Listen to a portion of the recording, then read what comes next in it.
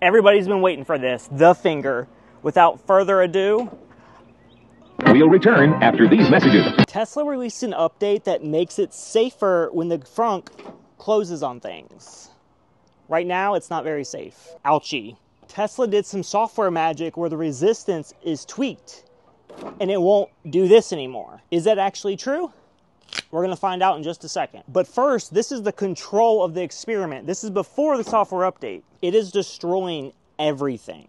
Just like that, the Cybertruck is updated and it should not be crushing any bananas. I'm so impressed. If it doesn't damage this, I'll be very impressed.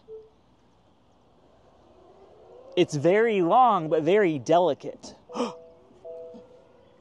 That's actually insane. Now the carrot, I'm gonna put like the tiniest tip in there. Ooh. Sorry, don't put anything too small in there. Let's try something a little bit bigger first, like my arm. Very easy. It put a little bit of pressure. Nothing too bad. How about my hand? That's getting a little bit scarier. It put some pressure. There's a line on it. Nothing too bad. Everybody's been waiting for this, the finger. Without further ado,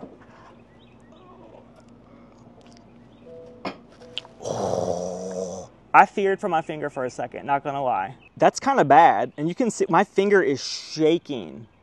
It kind of locked down on it, and I was a little bit freaked out because I didn't know how to open it up. I was kind of trapped.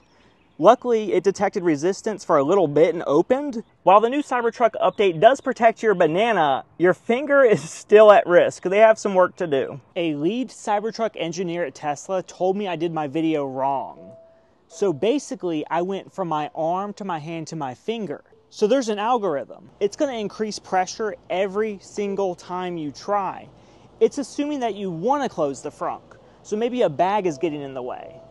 So what I'm doing, I'm kind of just rotating through the bananas because once it's squished, some damage has been done already.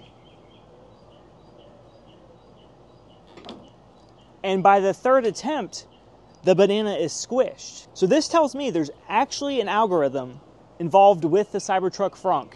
Every single time it tries to close, it will get harder. So after one successful close of the frunk, the algorithm will reset. So now when I go to open it this time and put my finger in there, it should hurt way less. Y'all, I'm letting the intrusive thoughts win today. You don't know how bad it hurt the first time. I do not want to do it again. Let's do this again. I cannot. We're gonna just have to trust the bananas. The way it's designed if, say, a bag is in the way, it will then apply more pressure the next time to close it. That bag, in fact, was in the way and it still closed the first try. I personally think the algorithm should favor safety over a bag getting in the way, but that's just me.